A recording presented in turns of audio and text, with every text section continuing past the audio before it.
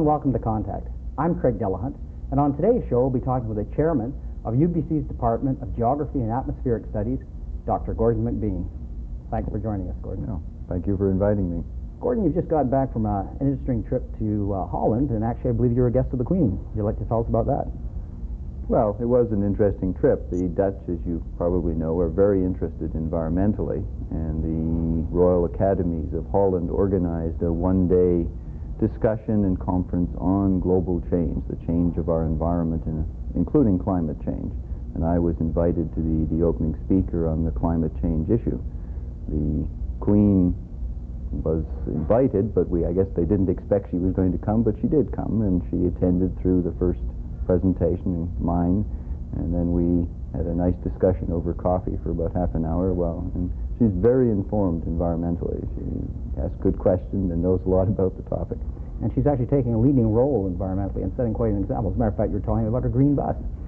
Yes, she's had just acquired a new bus, a very fancy-looking bus, but the purpose of this was so that her entourage, which typically takes 5 or 6 automobiles to transport around the Netherlands, can be replaced by and carried by this one bus. So instead of 5 cars, we have one bus, and the Queen will be included in that bus. So it's very interesting and very proactive environmental position for the Queen of a country.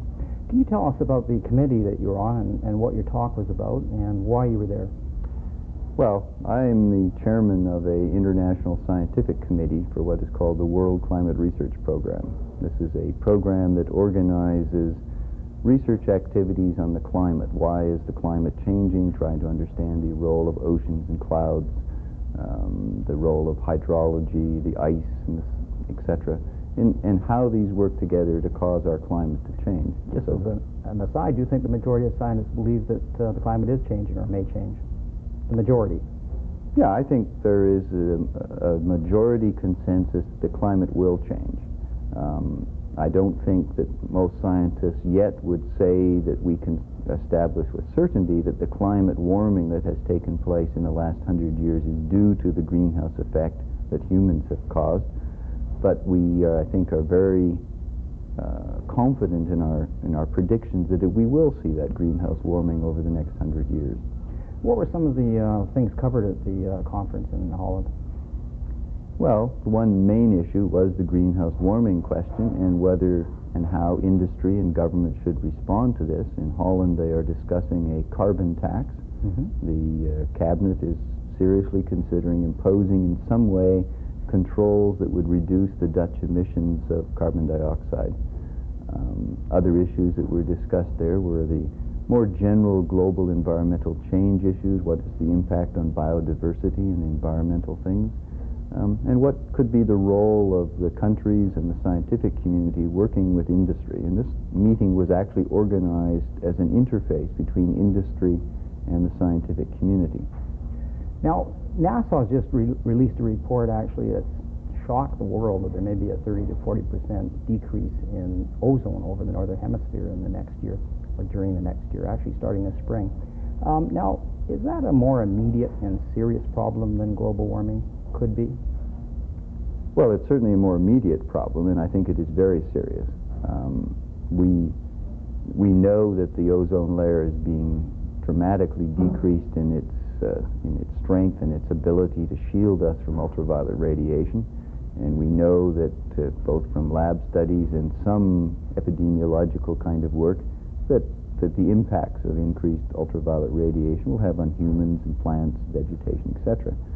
Climate warming is a longer-term issue, which I think has potentially more devastating impacts on the longer term.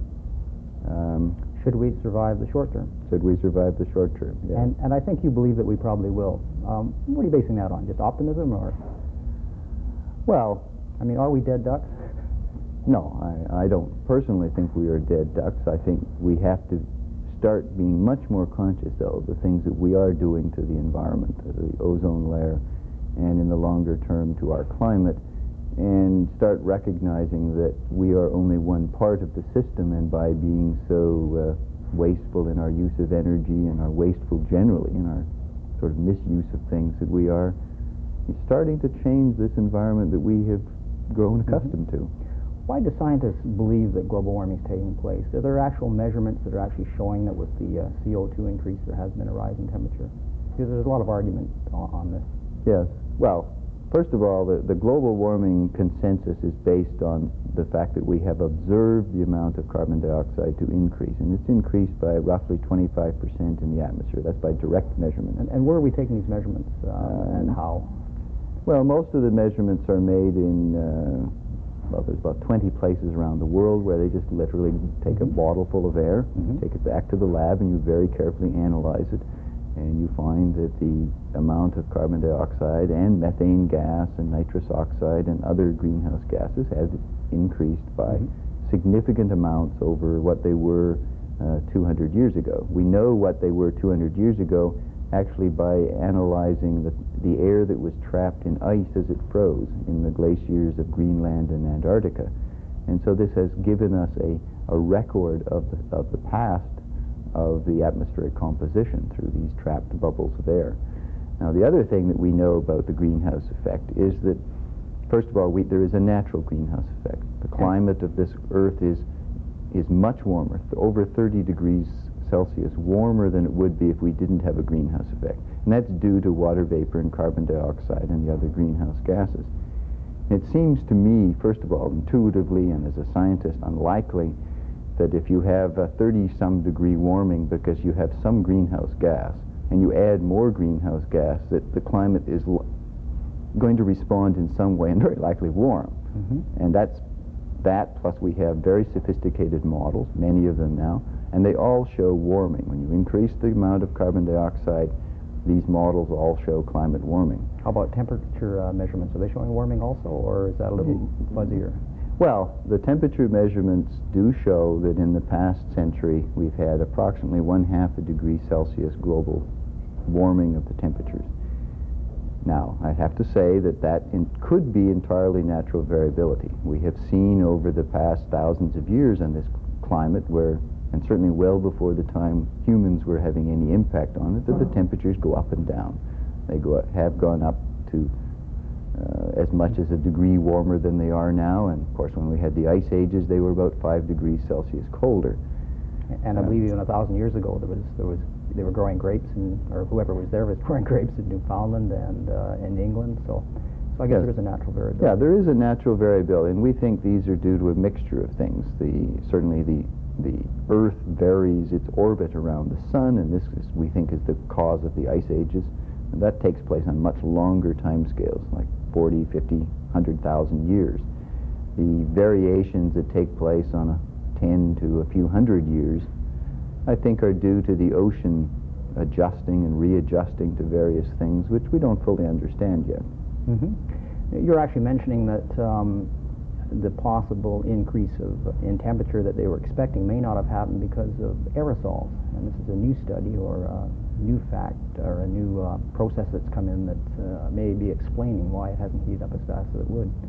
Yes, I think this is something we've become much more aware of in the last few years due to some very interesting work done by scientists in various labs that is now showing that aerosols, these are little particles of dust that get into the atmosphere, again primarily by us as humans burning fossil fuel and smelting metal. So we produce a lot of sulfur dioxide, which produces little particles that first of all reflect the sunlight back and hence cool the climate a little bit.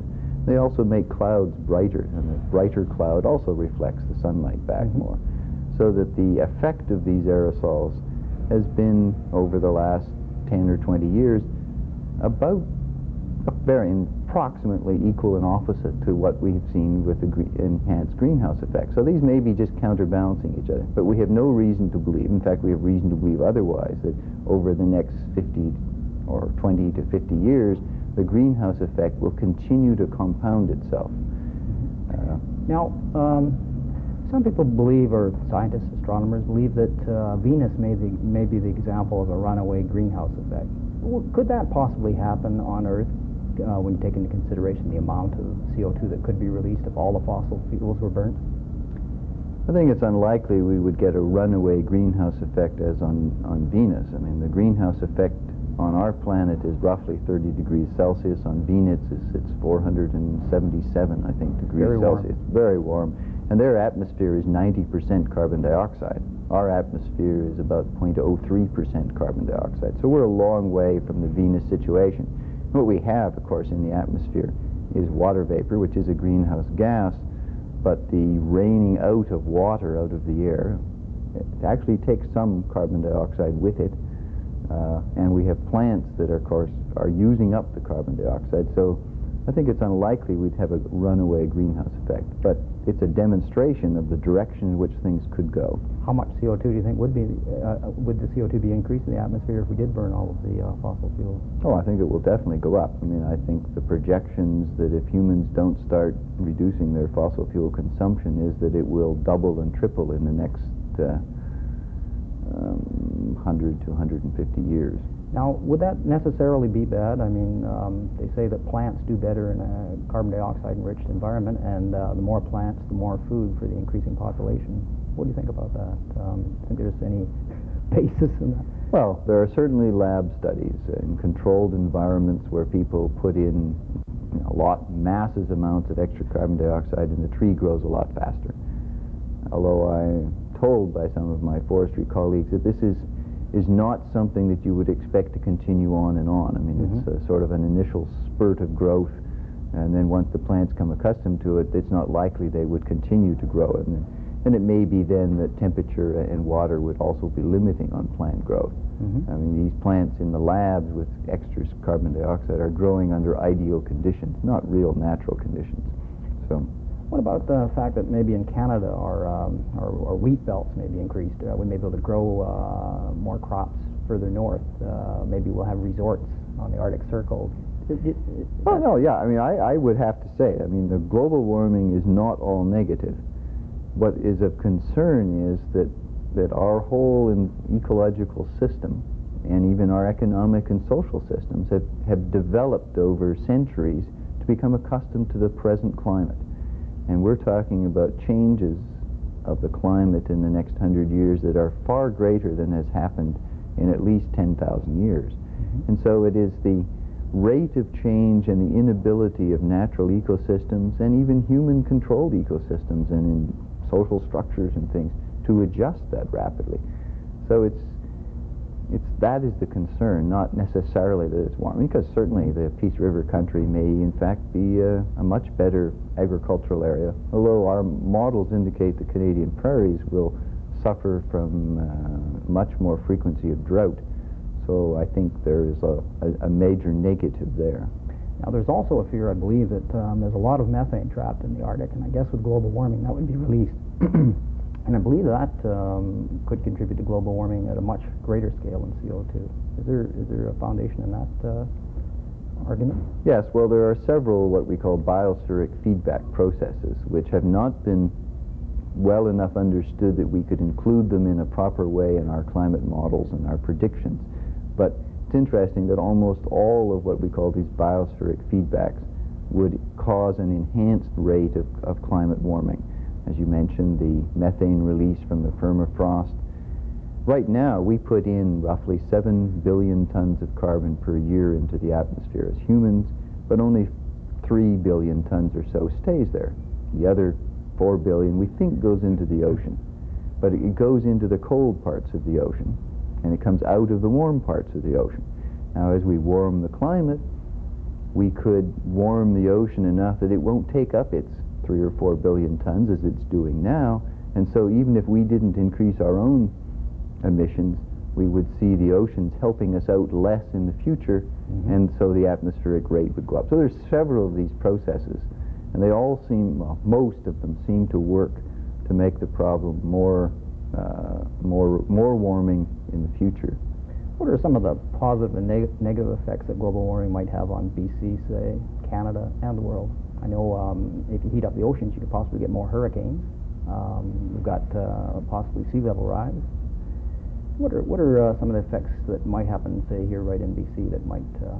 Well, the sea level rise is a concern, but probably our economic system is such that we could afford to accommodate that. I think we are more concerned about the forests, in that trees, as I've said, are accustomed to our present climate, and a tree doesn't naturally migrate very far, as the climate, and will not be able to adapt to the climate change. And the question, though, is, maybe we should be telling our forest companies to reforest with a different kind of tree, but we're not confident enough yet in our own predictions of how the climate will change. We don't know what humans are going to do, so it's very hard to make those kind of judgments. But we see things like, with the warming we will have, and with the probable decrease in precipitation in the interior of BC, or the southern interior, we could have much more difficulty with the agricultural areas of the Okanagan in the interior of British Columbia. Fish that tend to spawn in cold streams will be disrupted because those streams will be a bit warmer, and as we have an earlier spring, the timing of runoff and snowmelt will change. We don't know how those will affect the fish, but nonetheless fishing is an important part of our province's economy, an important part of our just recreational activities. We presumably have less snow for skiing, but maybe warmer temperatures for lying in the sun if you want to take your chance on the ozone problem. Right. About some of the other areas of the world, I guess Bangladesh, if there's sea level rise, or some of the other places where it's already very arid, Ethiopia, could be devastating.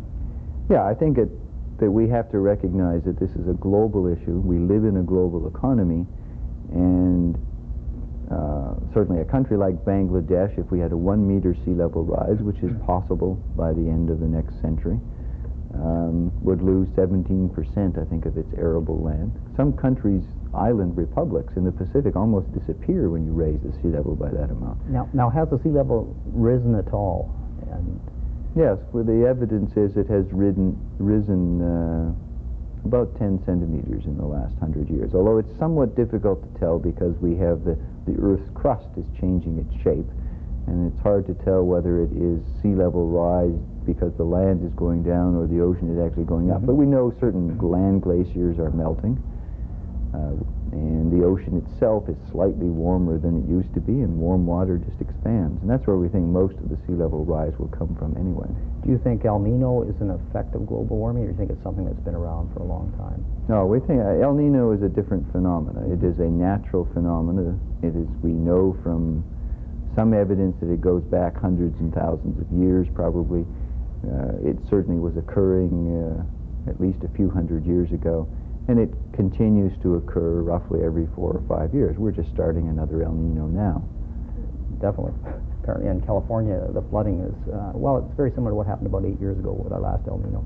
Well, we had the 82-83 was the big El Nino, the biggest, in the sense, warmest of the century. There was another weak one in 87, and you didn't see the impacts. And part of our climate research program is to understand what causes El Ninos, and better to be able to predict whether we will have a strong El Nino like 82-3 or a weak one that causes almost no impact like 87. We're making some progress there. Well, what does cause them? Just why do they think they... Well, the El Nino actually we don't know what triggers it, but we do know that it starts with the winds, the trade winds of the tropical Pacific Ocean slacken, and this causes changes in the upper ocean so that the region of the equatorial Pacific near Ecuador and Peru starts to warm up. And it's actually warming up because we turn off the cold water that's coming up from below. The processes that normally cause this very nutrient-rich water and cold water to come from deep in the ocean to the surface, which provides the nutrients for the fish and the cold water that the fish like. That process stops. The result is the ocean surface warms up.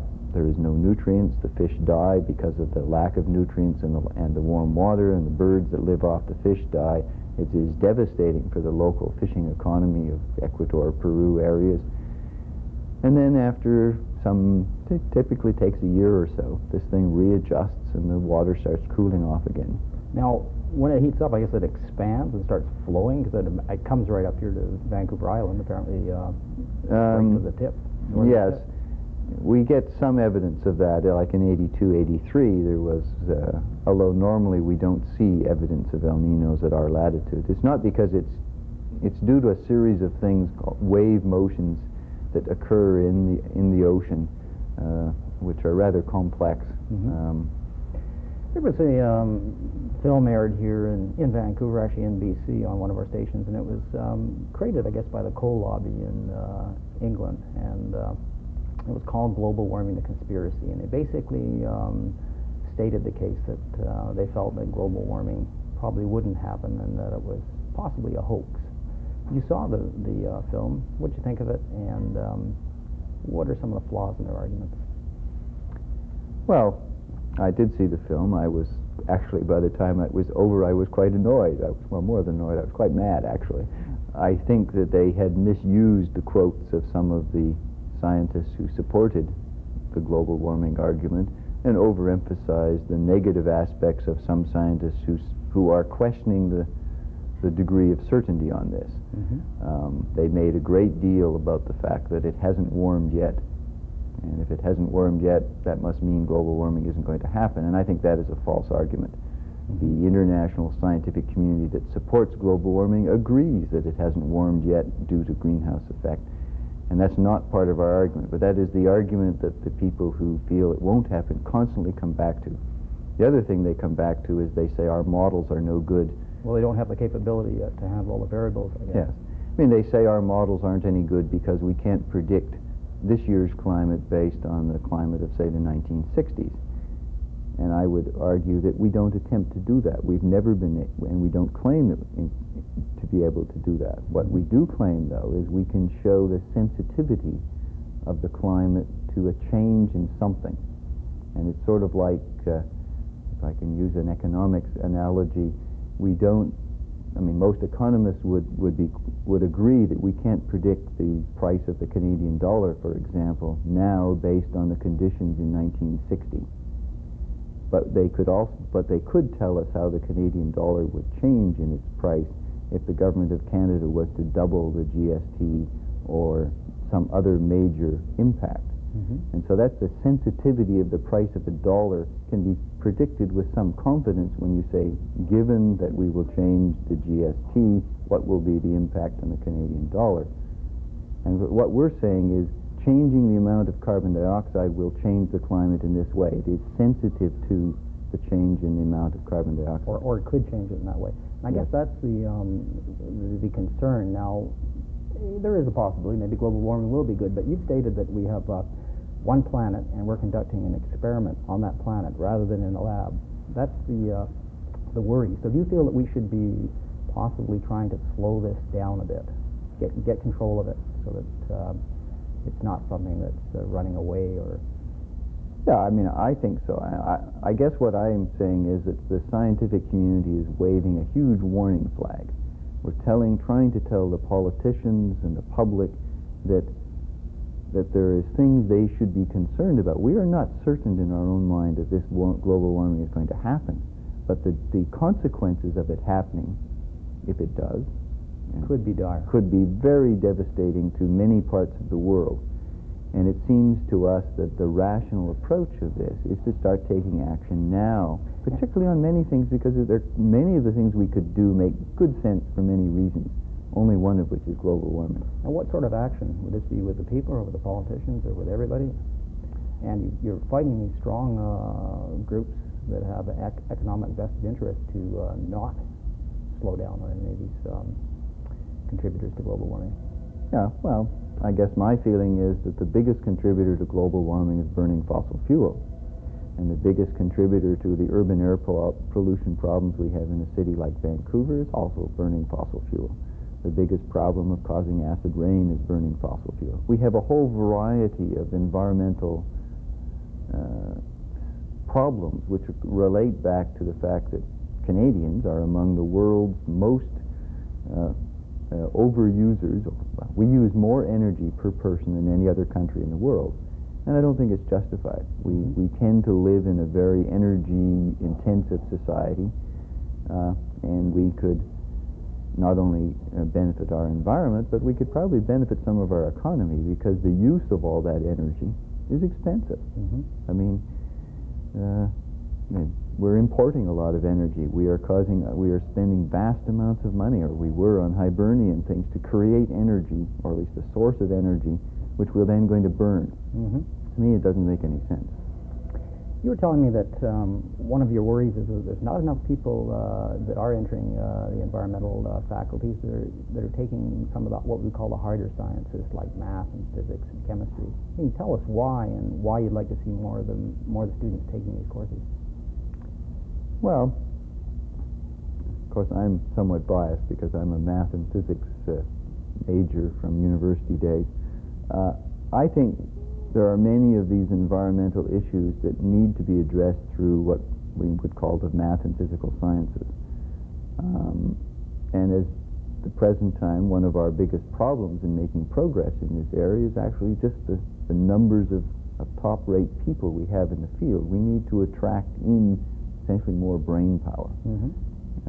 So we have to get young females and young males in both our country and around the world thinking that these are exciting, important areas. I think there's a how can that be done? You're competing with entertainers, athletes, the salaries they're making, a lot of choices. Yes, well, I guess it's unrealistic for me to think that we're going to compete on a salary basis. I guess we have to compete on, first of all, the recognition that this is an important area and people have a certain sort of want to make their contribution. I mean, a lot of people do things not for a dollar. I hope I do, and I think a lot of other people do too. I think we want to get people... Well, we're doing this show. That's right. Well, you haven't got my bill yet. No, but I think, you know, we have, there is a motivation, and I think a lot of people are motivated on environmental issues, but they tend not to realize the connection between the math and physical sciences and environmental issues. And I think that's a connection we need to make earlier on. Well, I hope we do. Dr. McBean, our time's up. Thank you very much for joining us. You're very welcome. For Contact and Anderson's Restaurant, I'm Craig Delahunt. Please join us again next time.